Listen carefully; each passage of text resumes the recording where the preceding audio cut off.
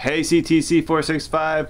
Well, next week we'll be down to our final four, but here we still have 11. We're on week 11 and we've still got a few weeks left to go. So where are we? We're on hydraulics and hydrologic systems. So last week, if you're there with Dr. Sanders, we went over a couple good things with energy equations and that sort of thing with fluids, and hopefully that was helpful.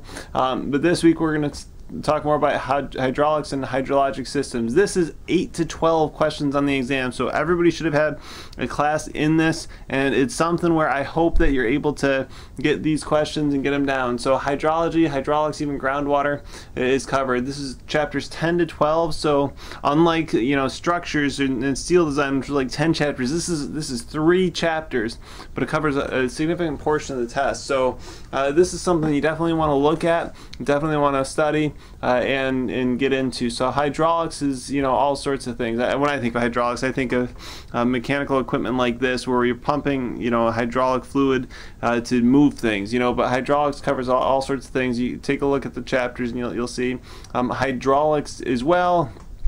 This is a HEC-RAS model looking at the river hydraulics, right? So flow in rivers, that sort of thing, or hydraulics over a spillway of a dam, how much water is going over that dam, Weir equations, that sort of thing. So all sorts of different things with hydraulics that you can take a look at. Hydrologic systems, everything from the rain cycle to how things are, where how much water actually gets down to the ocean, what's the time of concentration, all those sorts of things, curve numbers, those sorts of things. So hydrologic systems, hopefully something you've taken a course on, hopefully something you've learned something about. But this is what I find interesting, actually, the hydrologic systems.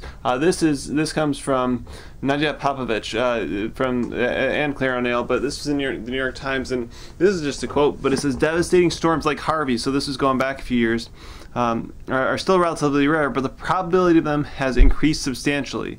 So, jumping down here, what used to be a 500-year event has become a 50 or 100-year event. We're getting more floods more frequently, and it's something that it's going to need civil engineers to design to figure out how to make our systems more stable, how to make our systems better adapted for floods and that sort of thing. So that will produce jobs over the next over your career as an engineer. So it's definitely something you want to look at, whether it's doing stormwater monitoring or designing stormwater plans, something that you can definitely find work in. So, and it's something that interests me, but hopefully it interests you as well. So we're almost done here, but I guess I found one joke that I figured I'd throw out here. So this is from Made for School by LWR. So what did Mrs. Claus say when she looked at the sky? Well, looks like rain, dear.